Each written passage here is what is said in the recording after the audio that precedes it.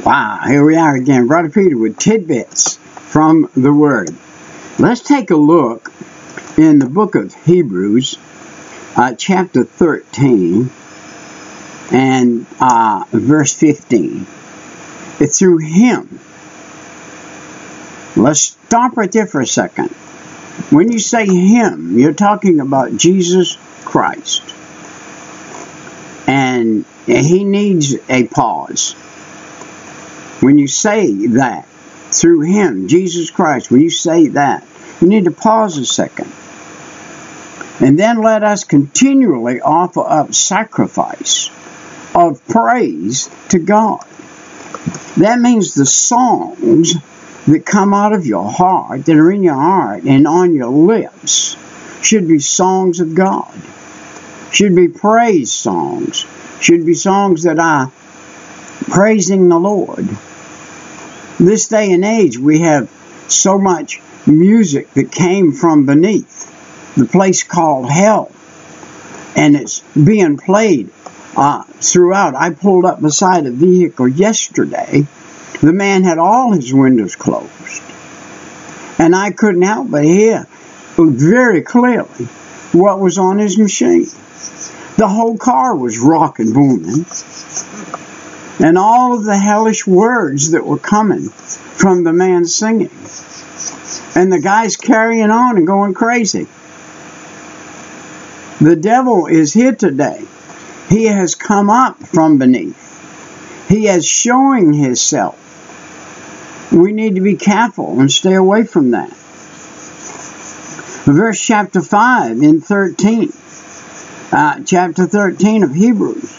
Let your conversation be without controversy or covetousness.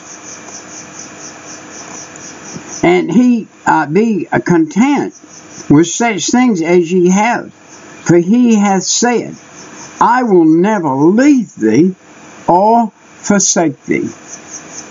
What are you saying, Brother Peter?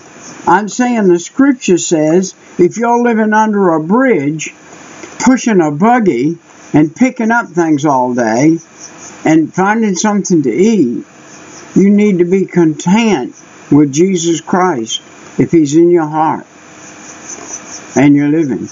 You can be just as content in that situation as a man working 5 to 7 days a week and bringing home a payday.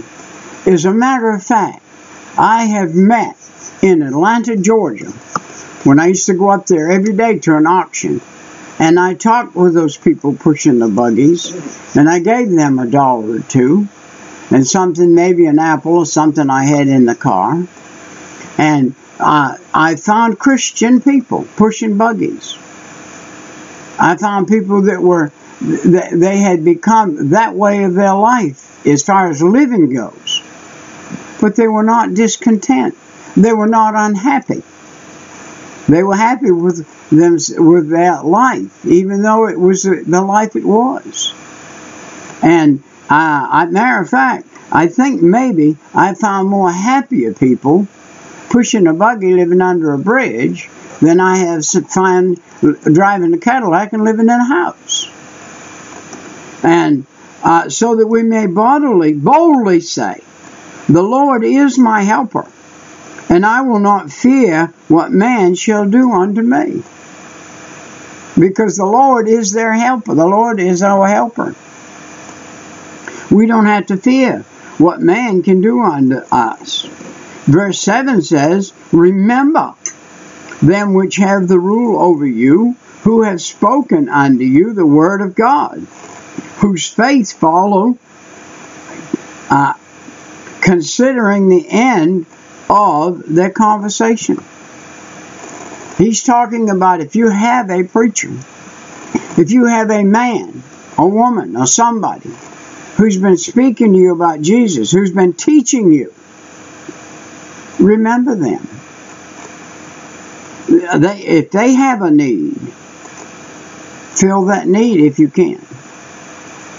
And that's what he's saying. And he's also saying, by being obedient to what they say in their guidelines and they're guiding you, be obedient to that. and you will bless them. And they will have great reward in heaven because you have done that. Do you know that Jesus Christ is the same yesterday as he is today? You ask him into your heart today, he's there tomorrow. He'll always be there once you get him in your heart. Once you confess you are a sinner. Jesus, I am a sinner. You know, if you're watching this and you're a religious person and you're watching this, then religion and Christianity are two different things. You can be religious in anything you do. That means your steward is in it, but not be a Christian. A Christian is one who becomes Christ-alike. He said, be not carried about and driven away by strange doctrine, for it is a good thing that the heart be established with grace, not with meats, which have not profited from them that have been occupied therein. It's not living sumptuously that gets you through to heaven. It's living unto God. We have an altar whereof they have no right to eat, which serve in the tabernacle. I was reading in Hebrews in the Old Testament and the New Testament, but reading about those were days that were a little different in some things. But he's saying you can be a worker in the tabernacle and not be a partaker of it. So what happened? You got in, but you didn't get in the right way. You came in to be a worker, or you came into a church and you're in a church and you're a worker in that church. But you have never said, Jesus, forgive me of my sin. Come into my heart and save my soul. He's saying you're in there now by works. And works will not get you to heaven. The only thing that will get you to heaven is by confession that you are a sinner and that you need to be saved. That's the only thing that will get you in the good graces of God.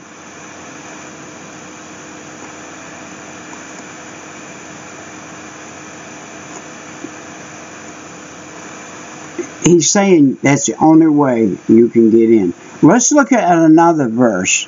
Let's go to Revelations. And that's the last book in the New Testament. Revelation. And let's take a look in Revelation chapter 1 and verse 8. And this is the beginning. Jesus is talking here. John's saying it, but it's Jesus talking. And we're going to look 1 and 8. My fingers are not just shaky, they're a little old. Jesus speaking himself. And this is what he says. I am Alpha. That is the A of the alphabet. And Omega. That is the Z of the alphabet. The beginning and the ending, saith the Lord, which is, which was, and which is to come, the Almighty. Jesus said, I came through a virgin birth to tell you the truth.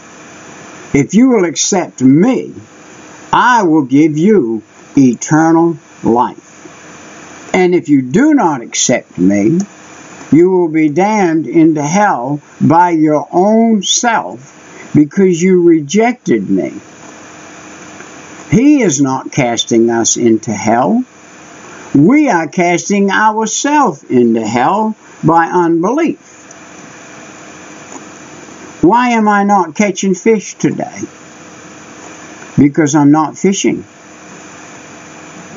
That's how clear salvation is. If you're headed to hell today, it's because you haven't asked Jesus to forgive you of your sin. Come in your heart and save your soul. That's how clear that is. Because he said, he is the Alpha and he is the Omega. And who And who is come? He is the Almighty. The who is the one that was with God. And now he has come. He is the Almighty. And he will come again. And when he appears, if you are saved, you will be like him. And he's going to take all that are like him to heaven with him. He's going to take all that are like him. How do you get like him? By asking him to forgive you of your sin. And when you do, you are the same as he. You know that Jesus is the beloved of the Father. He is the head of the host of heaven. And when you accept him, you get what he's got. And you will be able to go there by grace. Let's go back up to the little book of Ephesians and look at in Ephesians chapter 1 and verse 6. In Ephesians chapter 1 and verse 6. 1 and 6 says, to the praise of the glory of his grace, wherein he hath made us accepted in the beloved. He is the beloved. Jesus is the beloved. He has accepted us. All the way back in the book of Matthew, and we're going to go back there for a second. Matthew chapter 3 and verse 7. Matthew, Mark, Luke, John. Matthew is the first one. All the way back to chapter 3 and verse 7. Wow. Picked up some dust. Chapter 3 and verse 7. But when he saw many of the Pharisees and Sadducees come to him his baptism, he said unto them, O generation of vipers, who hath warned you to flee from the wrath to come?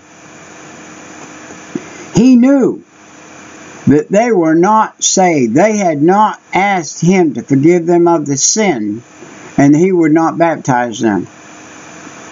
Because they were vipers. They were lost. They came as lost people and just wanted to be baptized by his baptism. And they could not receive the Holy Spirit because they rejected the Holy Spirit. Because when he came, they put him on the cross. So, let's go and see him as the counselor. Well, we got to go back into the Old Testament, to the book called Isaiah in the Old Testament. You say, Brother Peter, Jesus came in the New Testament. He sure did. But he's prophesied in every single book in the Old Testament. And we're going back to the Old Testament, to the book of Isaiah. That's Genesis, Exodus, Leviticus, Numbers, Deuteronomy, Joshua, Judges, 1st and 2nd Kings, 1st and 2nd Chronicles, Ezra, Nehemiah, Psalms, and then I think we're going to come to Proverbs, Ecclesiastes, Isaiah. We're going to look in Isaiah chapter 7 and verse 14. Isaiah 7 and 14. And he says in Isaiah 7 and 14, he says, therefore, wow, I love it. That is a great word. When you find it in the Bible, look where it came from. That's what it's talking about. Therefore, the Lord himself shall give you a sign. Behold, a virgin shall conceive and bear a son, and his name shall be called Emmanuel. Wow, that is Jesus Christ. In Isaiah chapter 7 and verse 14, he is prophesied to come. And he is the only way a man can go to heaven is through him, that Son, Jesus Christ. And that's the only way you will go to heaven. And be in the host of the Lord. And be in his counsel. The one who was wonderful. The one whose wisdom was the wisdom of God. Walking on the earth. All the treasures of wisdom and knowledge were in him. And when you get him in your heart, and you open up his Bible, his book, you have the book of all the wisdom and all the knowledge that you need to live a Christian life in this world today. Wow. And that's from the Counselor. Now the Deliverer. But we're going back. Well, while we're right here in the Old Testament, no, we're not in the Old Testament. Let's back up to the Old Testament for a minute and look in the book of Psalms. Now, Psalms was written by the authorship of Jesus. He's the one that's sitting with the Father, and he's the one authorizing the book of Psalms. And so, let's look at Psalm 18. Back up to Psalm 18. I'm all the way over in 53. Let's go forward to 18 now. I'm back at 1. At 18 and verse 2. Psalm 18 and verse 2. The Lord is my rock. David speaking here. Wow. The Lord is my rock. And here I am a few thousand years later. He is my fortress. He's mine too. He's the one that keeps me. He is the fortress and the fort I live in. He is my deliverer. And he is daily. He delivers me from Satan's clutches. He is my God. He is the one I worship. He's the one I believe in. He's the one that gives me sleep at night. He's the one that gives me peace during the day. He is my strength, in whom I will trust. Man, I can trust him. I can trust him morning, noon, and night, 7 days a week, 365 days a year, and I'm 78, and I can trust him every day of my life. Wow. And he is my buckler. Wow. That means I'm buckled up to him. And what he allows, I can do, and what he doesn't allow, I'm not supposed to do. And he is the horn of my salvation. In the Old Testament days, when you spoke of a horn, you spoke of something that meant something. In the days of the Old Testament, in the camps that people were in, there were certain sounds that the horn gave. There was a warning sound. When that blew, everybody stood up and paid attention. And this is what the Bible is, the horn of our salvation. When we read it and take it, it's like a horn blowing in our heart and giving us this salvation. And he is my high tower. I am standing there right now, if you please. I am on the high tower of God. I'm in his book. I'm reading his blowing of the horn.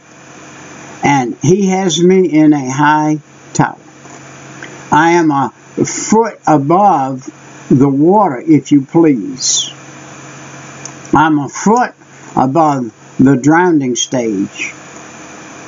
And he has brought me there through his salvation. All the way back over to where we were just a little bit ago, we were in the book of Hebrews. And in the book of Hebrews in the New Testament verifies what I'm saying here. Now, we were in Hebrews. Let me see. Let me go back to where we are now. Where we are. we were in Psalms, okay. We were in Psalm 18 and 2. And now we're going to go to the book of Hebrews and read. I lost my train of thought for a second. He is my deliverer. He is my salvation. We're going over to Hebrews chapter 2 and verse 13. I'm studying and reading here out of a reference Bible. A mini reference Bible. And we're going to go to chapter 2. And let me go back and get my references proper and correct. And verse 13. And verse 13. And again. I love it. When he says something, when the Bible says and again, that means it was said before. Now he's repeating it over here in the New Testament. I read it over there in Psalms, remember? Now he's repeating it again. I will put my trust in him. And again, behold, I and the children which God hath given me. Whew. What a statement. What a statement. That verse right there should touch your heart. What is he saying? I and the children which he hath given me. He's saying those that have come with him, those that are there with him in heaven, those that are there, that he has given me, I will put my trust in him. Again, behold, I and the children which he had given me. Man, what we have to look forward to is amazing.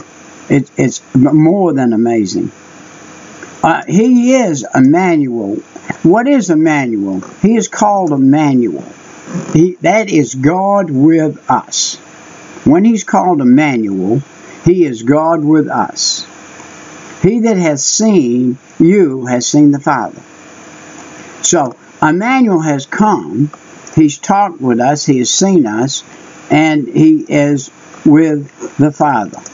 Let's look in the book of John, chapter 14, right here, and verse 7. Chapter 14 and verse 7. And see what he says. This is Jesus speaking now. If ye had known me, ye should have known my Father also.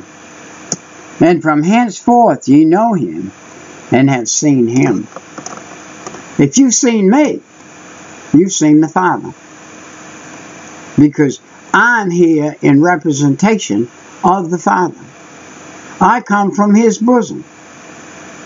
And he birthed me by a woman, a natural woman on this earth. He birthed me by putting his seed in her, that I would be born as a man. Yet I'm as a man, I am of the Father. I am his son. I am his representative. And I have come to tell you, I'm going to go to the cross. And I'm going to give up the spirit of a man on this earth and go back with my Father from whence I came. And I'll be with him, and he will be with me forever. We will be with each other on the thrones in heaven. And I will and can come into your heart by the Spirit. If you'll say, Jesus, I am a sinner, forgive me of my sin, come in my heart and save my soul, I will. And when I do, you will be in me, and I will be in you, and you can come and be with me forever when you lay your body down. Because your body is only a temporary dwelling place for the soul. And the soul and the spirit are the two things going to go to heaven. But we will receive a bodily form in heaven. The Bible said we'll be known in heaven as we're known on the earth. That's the spiritual side of us. But He is going to give us a body there. Wow. He is the faithful one. And from John, and to go into the New Testament and look at some other verses, we'll have to go further. That's not John, Acts, Romans, James. Do you know it's amazing that you can know all the books of the Bible and you can know them in sequence? And when you get on here and you get to preaching or talking, you have a hard time sometime to go to them. 1 Thessalonians 5:20. Let's go there and see what it says. 5:20. It says, "Prove all things and hold fast that which is good."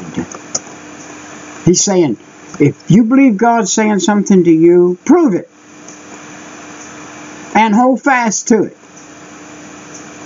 So we are to prove that which we read and get in the Bible.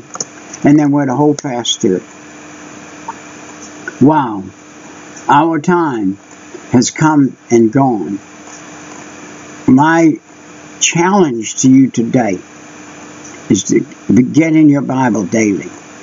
Get your Bible and open it up and put it on somewhere where you can read it every day. I carry one in my seat of my car always. One right there in the seat of my car. Always. I used to carry one in my back pocket. I carried it for years and years and years. And it was one almost this size right here. And I sat on it for years, driving and working and whatever I did. And it caused me, it was nothing to do with it being the Bible that caused it. But I have a sciatica problem. I have a leg that's a killer. I can't hardly live with it because I caused a problem by sitting on that for years. And it changed my muscle area and my sciatica. So, anyway, but I read it daily. I used it daily. I preached it daily. I taught it daily. And I lived it daily.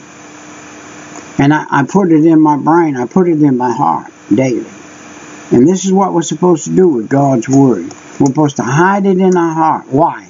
So that we won't sin against Him.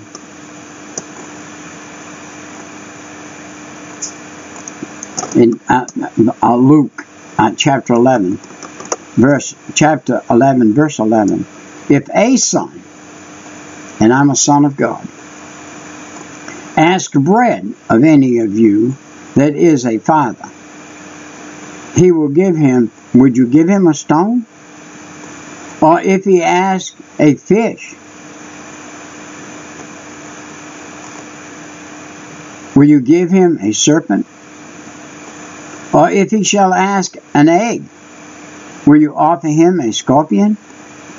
If ye then, being evil, know how to give good gifts unto your children, how much more shall your Father give the Holy Spirit to them which ask Him? If you ask Jesus to come into your heart and save your soul, He'll put the Holy Spirit in your heart.